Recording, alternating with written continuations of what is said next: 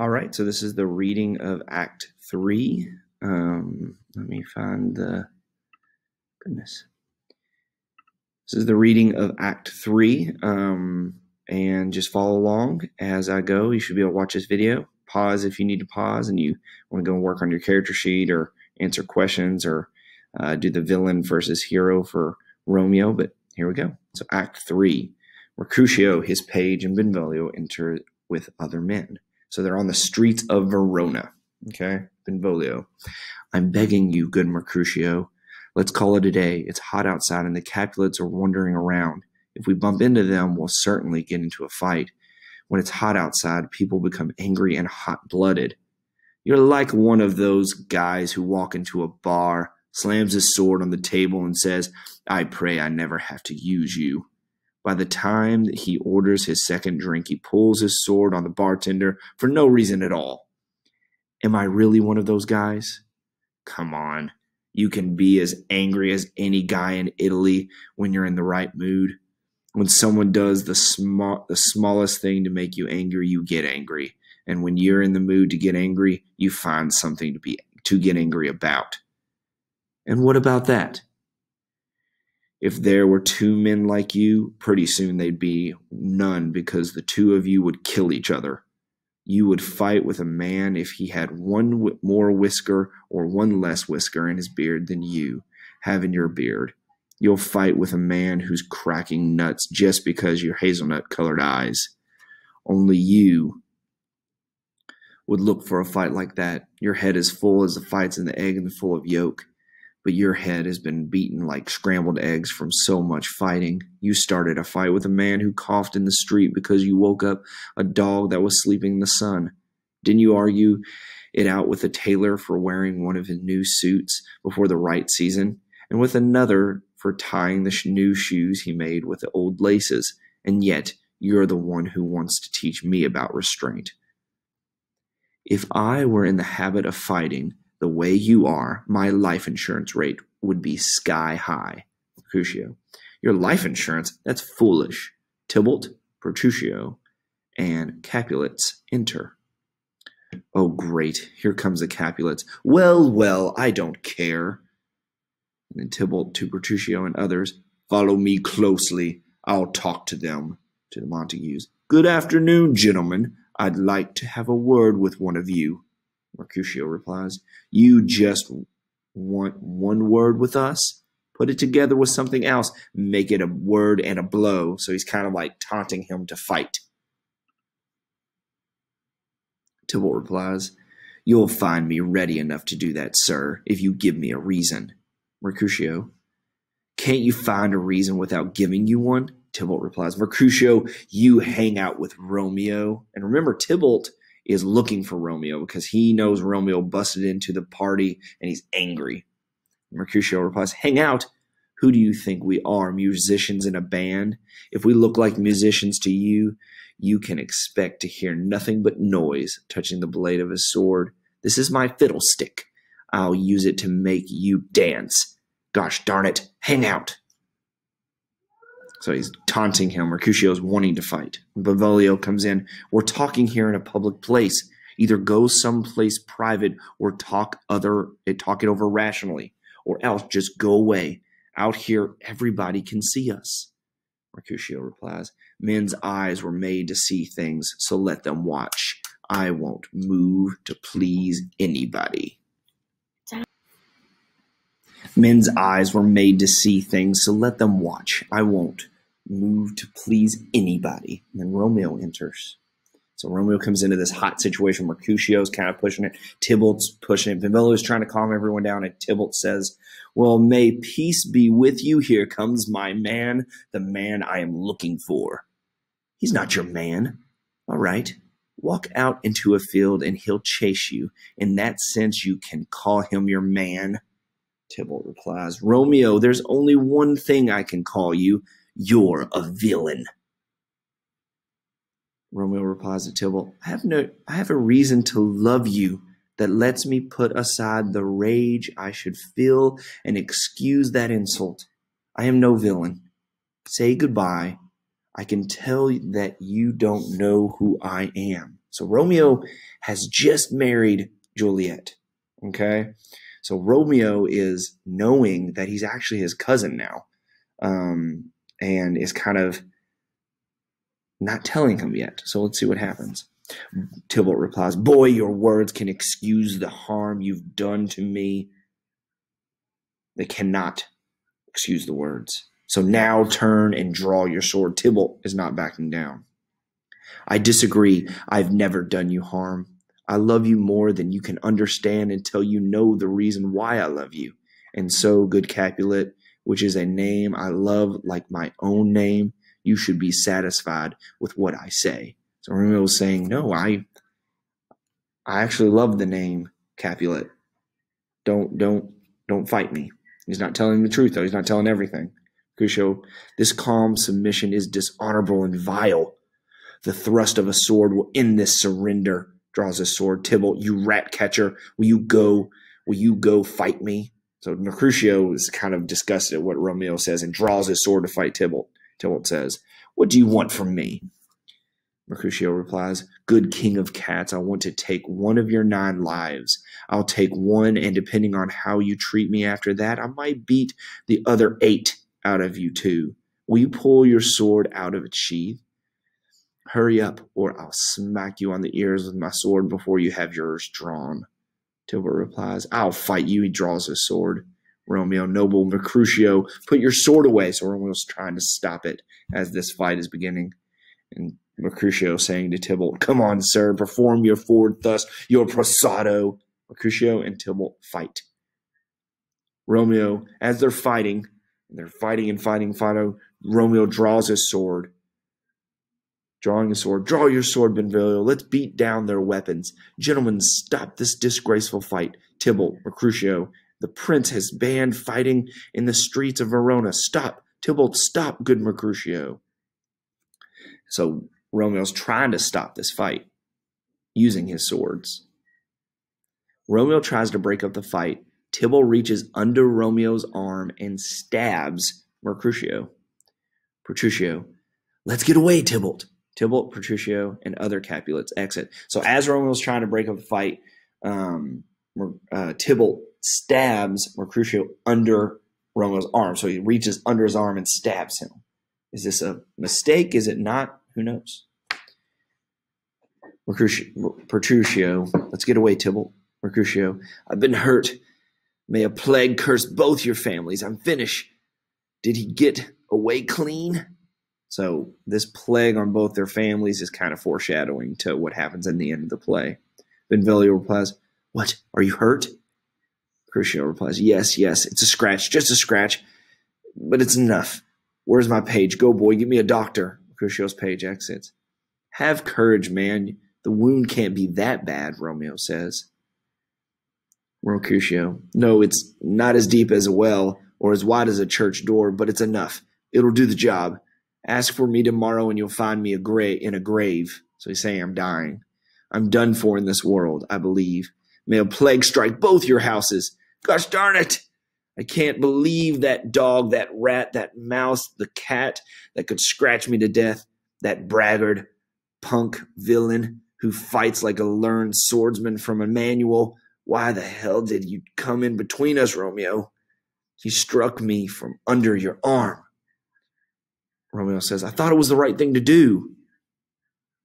Mercutio, "Take me inside some house, Benvolio, or I'll pass out. May a plague strike both your families. They've turned me into food for worms. I'm done for. Cuss your families." Mercutio and Benvolio exit. "This gentleman, Mercutio, a close relative of the prince and my dear friend, was killed while defending me from Tybalt's slander. Tybalt, who had been my cousin for a whole hour. Oh, sweet Juliet, your beauty has made me weak like a woman, and you have softened my bravery, which before was as hard as steel." So Romeo's trying to kind of make up for the fact that his friend just died, and he's blaming Juliet, which is very immature. And he's kind of saying, "You made me weak like a woman," which is a silly thing to say. And it's kind of like Romeo not owning that he made a mistake. Benvolio enters. "Oh, Romeo, Romeo, brave Mercutio is dead. His brave spirit has floated up to heaven. but it was too early for him to leave life on earth. Romeo replies, the future will be affected by today's terrible events. Today is the start of a terror that will end the days ahead. Tybalt enters. Benvolio. Here comes the furious Tybalt back again. Romeo. He's alive and victorious, and Mercutio's dead. Enough with mercy and consideration. It's time for rage to guide my actions. Now, Tybalt, you call me villain the way you did before. Mercutio's soul is floating right above our heads. He's waiting for you to keep him company on the way to heaven. Either you or I or both of us have to go with him. So Romeo switched to vengeance, and he's ready to fight Tybalt. So Tybalt says, wretched boy, you hung out with him here, and you're going to heaven with him. So Tybalt's up for the fight. And Romeo says, this fight will decide who dies. They fight. Tybalt falls and dies. So Romeo beats Tybalt in the fight, and Tybalt is killed. Benvolio says, Romeo, get out of here. The citizens are around, and Tybalt is dead. Don't stand here shocked. The prince will give you the death penalty if you get caught. So get out of here. Romeo, oh, I have awful luck. Benvolio replies, why are you waiting? Romeo exits. The citizens of the watch enter. Citizens of the watch. The man who killed Mercutio, which way did he go? Tybalt, that murderer, which way did he run? Benvolio says, Tybalt is lying over there, dead. Citizens in the watch. To Tybalt, get up, sir, and come with me. I command you by the authority of the prince to obey me. The prince enters with Montague, Capulet, Lady Montague, and Lady Capulet, and others. So, like a whole crew's coming in. So the prince says, where are the evil men who started this fight? Benvolio, oh, noble prince, I can tell you everything about the unfortunate circumstances of this deadly fight. Over there, Tybalt is lying dead. He killed your relative, brave Mercutio, and then young Romeo killed him, Lady Capulet. So this is Tybalt's aunt. Tybalt, my nephew, he was my brother's son. Oh, prince, oh, nephew, oh, husband, oh, my nephew is dead. Oh, prince, as you are a man of honor, take revenge for this murder by killing someone from the Montague family. Oh, cousin, oh, cousin. The prince says, Benvolio, who started this fight? And Benvolio says, Tybalt started the fight before he was killed by Romeo. Romeo spoke to Tybalt politely and told him how silly this argument was. He mentioned that you would not approve of the fight. He said all this gently and calmly, kneeling down out of respect, but he could not make peace with Tybalt, who was in an angry mood and wouldn't listen to talk of peace. Tybalt and Mercutio began to fight each other fiercely, lunging at one another and dodging each other's blow. Romeo cried out, stop, my friends, break it up. Then he jumped in between them and forced them to put their swords down. But Tybalt under Romeo's arm and thrust his sword into brave Mercutio. Then Tybalt fled the scene. But pretty soon he came back to meet Romeo, who was overcome with the desire for revenge. As quick as lightning, he started fighting. Before I could break up the fight, Tybalt was killed. Romeo ran away when Tybalt fell dead. I'm telling the truth. I swear on my life, Lady Capulet replies. Again, Tybalt's aunt. Benvolio is part of the Montague family. His loyalties to the Montagues make him tell lies. He's not telling the truth. There are 20 Montagues fighting in this awful riot, and together these 20 could only kill one man. I demand justice. You, Prince, are the man who can give me justice. Romeo killed Tybalt. Romeo must die. Prince replies. Romeo killed Tybalt. Tybalt killed Mercutio. Who should now pay for the price for Mercutio's life? Montague steps in. So this is Romeo's father, not Romeo, Prince. He was Mercutio's friend. His crime did justice's job by taking Tybalt's life. The prince replies. And for that crime, Romeo is hereby exiled. So exiled means kicked out or can never return to Verona. So he is exiled from Verona. I'm involved in your rivalry. Mercutio was my relative, and he lies dead because of your bloody feud. I'll punish you so harshly that you'll regret causing me this loss.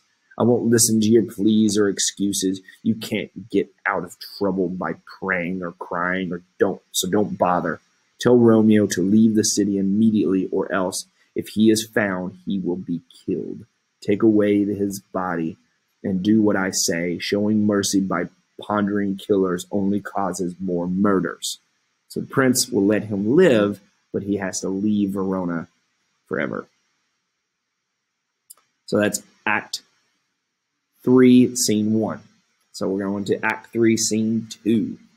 Juliet enters alone. I wish the sun would hurry up. And so, pausing real quick, Juliet has no idea what's happened in Scene 1. Okay, she's just at home and doesn't know. I wish the sun would hurry up and set, and the night would come immediately. When the night comes and everyone goes to sleep, Romeo will leap into my arms, and no one will know. Beauty makes it possible for lovers to see how to make love in the dark, or else love is blind, and it is best time is at night. I wish night would come, like a widow dressed in black, so I can learn how to submit to my husband and lose my virginity. So this is their wedding night. So they got married early in the morning, and she's looking forward to their wedding night and losing her virginity. Let the blood rush to my cheeks and be calmed. In the darkness, let me, a shy virgin, learn the strange act of sex so it seems innocent, modest, and true. Come night, come Romeo. You're like a day that comes during the night. You're whiter than snow and black wings of a raven. Come, gentle night. Come, loving dark night. So she goes on and on to keep going here. She's talking about spending the night with Romeo. The nurse enters, and she says to the nurse, "Oh, here comes the nurse." And she brings news. Every voice that mentions Romeo's name sounds beautiful. Now, nurse, what's the news? Is that the rope ladder Romeo told you to pick up? The nurse says, yes, this is the rope ladder. Juliet says, oh my, what's the news? Why do you look so upset? So the nurse knows what's happened. Oh, it's a sad day. He's dead, he's dead, he's dead. We're ruined, lady. We're ruined. What an awful day. He's gone. He's been killed. He's dead. So the nurse is talking about Tybalt, but Juliet is assuming she's talking about Romeo. Juliet says, can God be so jealous and hateful? Romeo is hateful. Or the nurse replies, Romeo is hateful, even though God isn't. Oh, Romeo, Romeo, whoever would have thought it would be Romeo? So she's kind of making her think it's Romeo. What kind of devil are you to torture me like this? This is as bad as the tortures of hell. Has Romeo killed himself? Just say yes, and I will turn more poisonous than the snake with the evil eye. I will no longer be myself if you tell me Romeo killed himself. If he's been killed, say yes. If not, say no. These short words will determine my joy or my pain. The nurse replies, I saw the wound. I saw it with my own eyes. God bless that wound. Here on his manly chest, a pitiful corpse, a bloody, pitiful corpse. So she's kind of leading him on still. Pale as ashes and drenched in blood. All the dried blood was so gory, I fainted when I saw it. Oh my heart is breaking. Oh, my bankrupt heart is breaking. I'll send my eyes to prison and will never be free to look at anything again. I'll give my vile body back to the earth. I'll never move again. My body and Romeo's will lie together in one sad coffin. So Juliet is breaking down, thinking that Romeo's dead. The nurse says, oh, Tybalt, Tybalt, he was the best friend I had. Oh, polite Tybalt, he was an honorable gentleman. I wish I had not lived long enough to see him die. So Juliet realizes it's not Romeo, it's Tybalt. Juliet says, what disaster is this? Has Romeo been killed and is Tybalt dead too? Tybalt was my dearest cousin. Romeo was even dearer to me as my husband. Let the trumpets play the song of doom, because who can be alive if those two are gone? Nurse replies, Tybalt is dead and Romeo has been banished. Romeo killed Tybalt and his punishment was banishment. Juliet says, oh God, did Romeo's hand shed Tybalt's blood? The nurse replies, it did. Curse the day this happened, but it did. Juliet replies, oh, he's like a snake disguised as a flower. Did a dragon ever hide in such a beautiful cave? He's a beautiful tyrant and a fiendish angel. He's a raven with the feathers of a dove. He's a lamb who hunts like a wolf. I hate him, yet he seemed the most powerful man. He's turned out to be the exact opposite of what he seemed. He's a saint who should be damned. He's a villain who seemed honorable. Oh, nature, what were you doing in hell? Why did you put the soul of a criminal in the perfect body of a man? Was there ever such an evil book with such a beautiful cover? Oh, I can't believe the deepest evil lurked inside something so beautiful. The nurse replies, there is no trust, no faith, no honesty in men. All of them lie, all of them cheat. They're all wicked. Oh, where's my servant? Give me some brandy. These griefs, these pains, these sorrows make me old. Shame on Romeo, shame on Romeo. Juliet replies, I hope sores cover your tongue for a wish like that. He was not born to be shameful. Shame does not belong with Romeo. He deserves only honor, complete honor.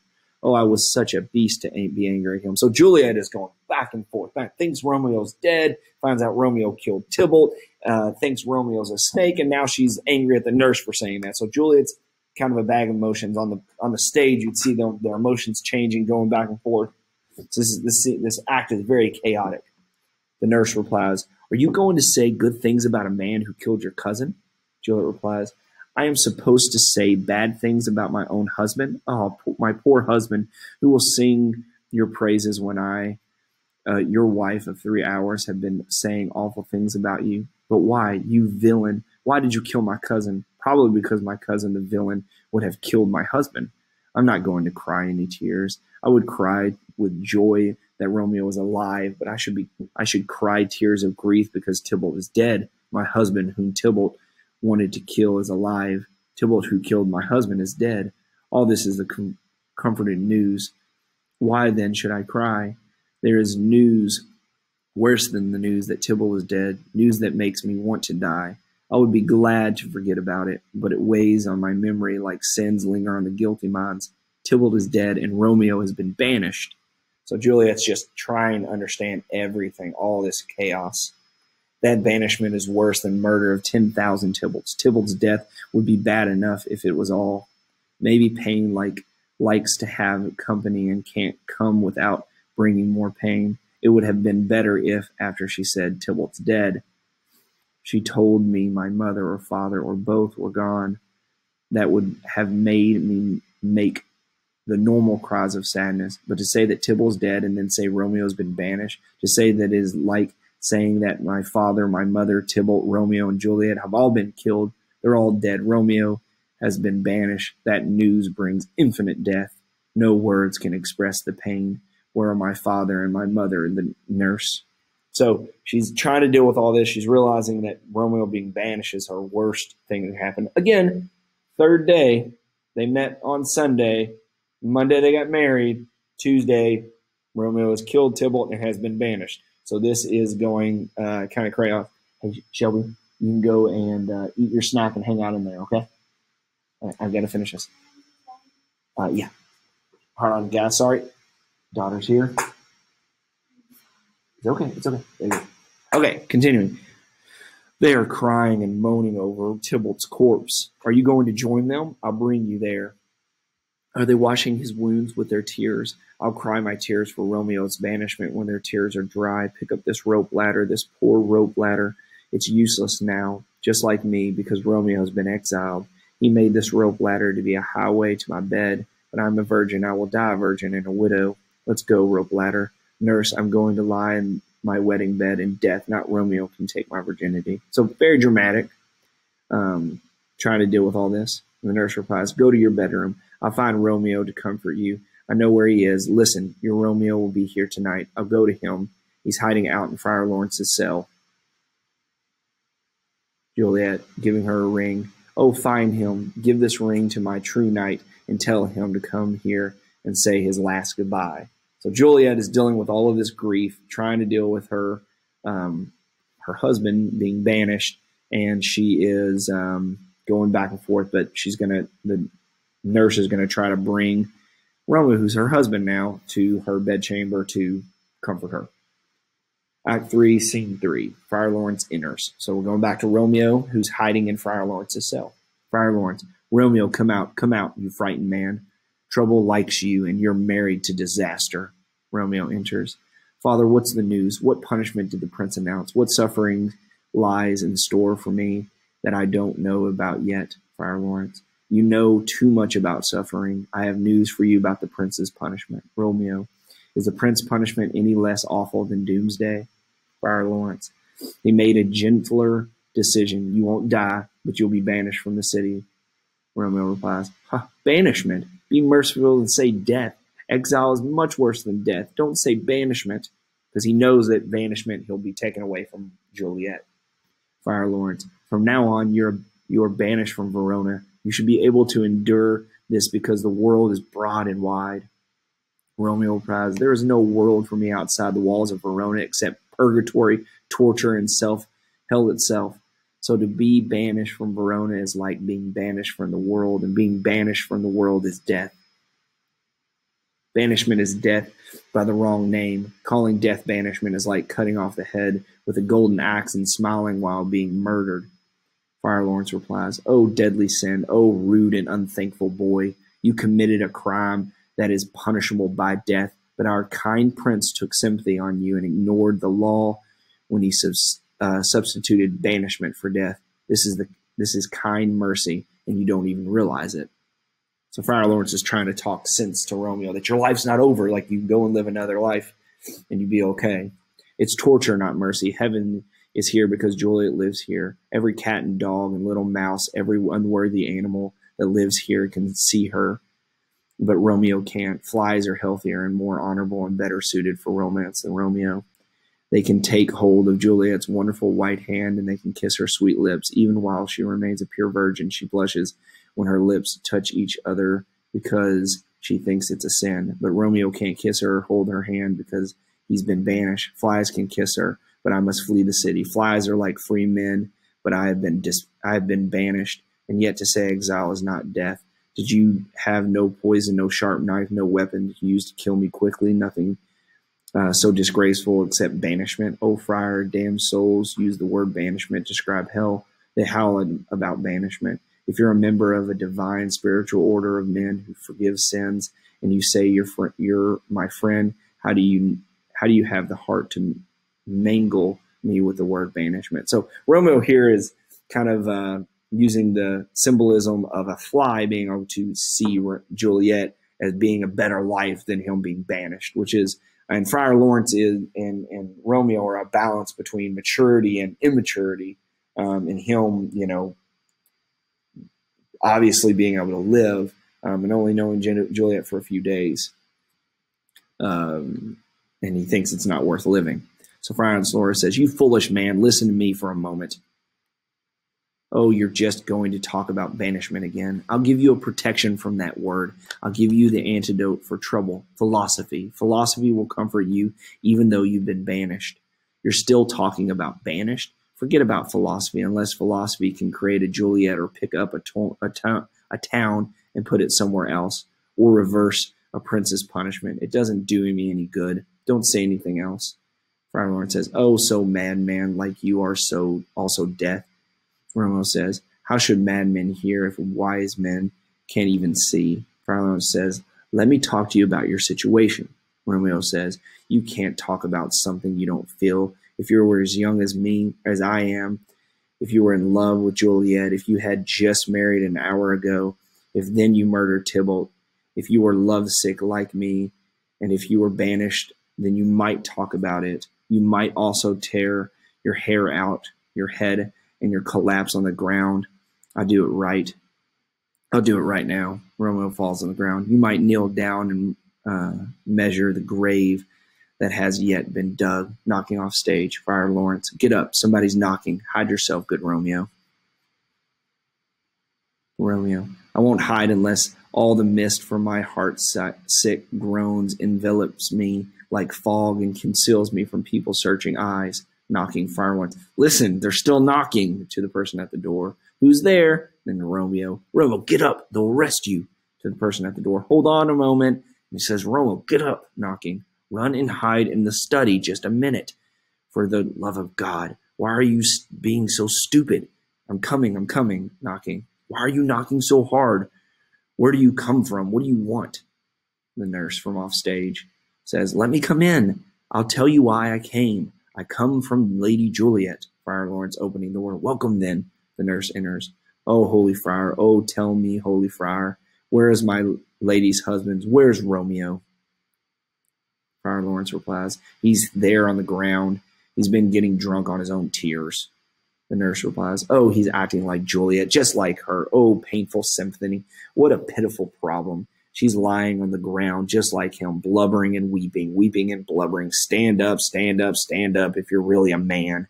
For Juliet's sake, for her sake, rise and stand. Why should you fall into such a deep moan? So the nurse and Friar Lawrence are clearly showing kind of the maturity, the teachers, the mentors, trying to bring back Romeo and Juliet from this pit of despair. And Romeo says, nurse, oh, sir, well, death is the end for everybody. Romeo, were you talking about Juliet? How is she? Does she think that I'm a practiced murderer because I tainted our newfound joy by killing one of her close relatives? Where is she? How is she doing? What does my hidden wife say about our ruined love? The nurse replies, oh, she doesn't say anything, sir. She just weeps and weeps. She falls on her bed and then starts to get up, then calls out for Tybalt's cries, Romeo, then falls down again. She's calling out my name. If I were a bullet murdering her just like I murdered her relatives, tell me, Friar, in what part of the body is my name embedded? Tell me so I can cut it out of myself. He draws his dagger. So Friar Lawrence will go into a long scene here, essentially convincing him not to hurt himself and convincing him to try to think wisely. Sorry, I had a student jump into my room here. So he's kind of just telling him that, you're being silly. You need to live your life to keep going and stop acting this way. And the nurse replies, oh, Lord, I could stay here all night listening to such good advice. Educated men are so impressive. Speaking of Romeo, my Lord, I will tell my lady you will come. And Romeo says, do so and tell my sweet to be ready to scold me. The nurse says, here, sir, this is a ring she asked me to give you. Hurry up. It's getting late. She gives Romeo Juliet's ring. And Romeo says, this makes me feel so much better. Friar Lawrence says, now get out of here. Good night. Everything depends on this. Either be out of here before the night watch men take their position or leave in disguise after daybreak, like a little vacation in Mantua. Take a little vacation in Mantua. I'll find your servant and I will update you now and then on your case and how it stands here. Give me your hand. It's late. Farewell, good night, and good night. I'm off to experience the greatest joy of all, but still it's sad to leave you in such a rush. So he exits and he's going to go to see Juliet. So, all right. So in Act 3, Scene 4, we are going to see Capulet and Paris are going to have a conversation, essentially talking about how Paris is going to marry Capulet because they still don't know that Romeo and Juliet are married. And then in Scene 5, Romeo and Juliet have spent the night together and they are talking about their love. So instead of reading these, I'm going to actually have linked in the Echo agenda the two scenes you're going to watch from YouTube to kind of sum these up for sake of time. And you'll watch those, and then you will finish the response to, is Romeo a villain or a hero?